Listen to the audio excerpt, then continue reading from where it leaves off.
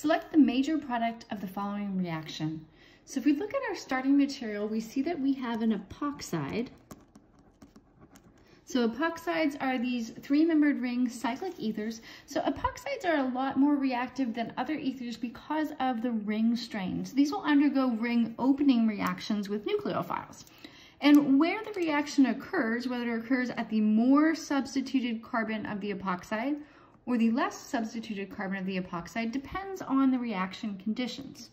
So if you are using a base, as we are in this case, we can see that this is sodium ethoxide, so that is sodium plus, right? So the presence of that sodium tells us that this is a salt, and sodium is +1, so whatever's attached to it has a -1 charge. And so we have the ethoxide, and this is a base. So under basic conditions,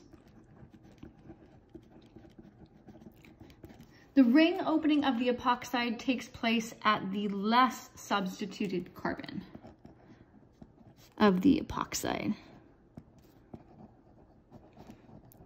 So that tells us when we're drawing our mechanism that we're going to have this base attack this less substituted carbon. So I'm going to go ahead and redraw the base a little bit closer so we can see where the reaction is occurring.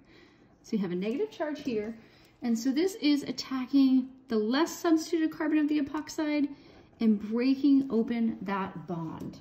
So let's go ahead and number these two carbon atoms of the epoxide. I'm not going to number the benzene ring because I think we can see that. But just these two carbon atoms so we can definitively see what is bound to what in our product. So from this step, we draw the two carbon atoms of the epoxide to start with. So here's 1 and 2. And so what we're showing here with this arrow is that we're forming a new bond between this oxygen and the carbon 2.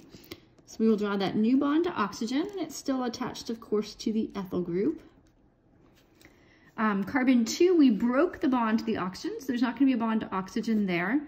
But carbon 1 does still have a single bond to that oxygen. So we will go ahead and place that in there, and we put an extra lone pair of electrons on that oxygen, so it now has a negative charge. And then carbon 1 was actually a chiral center. We see this phenyl ring is on a wedge.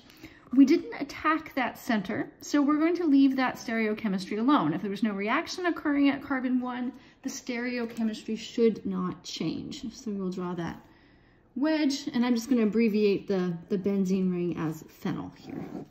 So PH is an abbreviation for that if you're trying to just draw something quickly to get to a product.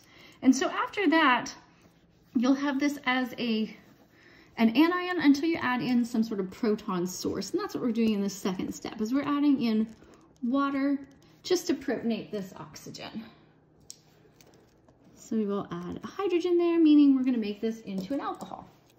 So we will see as our product that we've got that ethyl chain still attached to carbon number 2.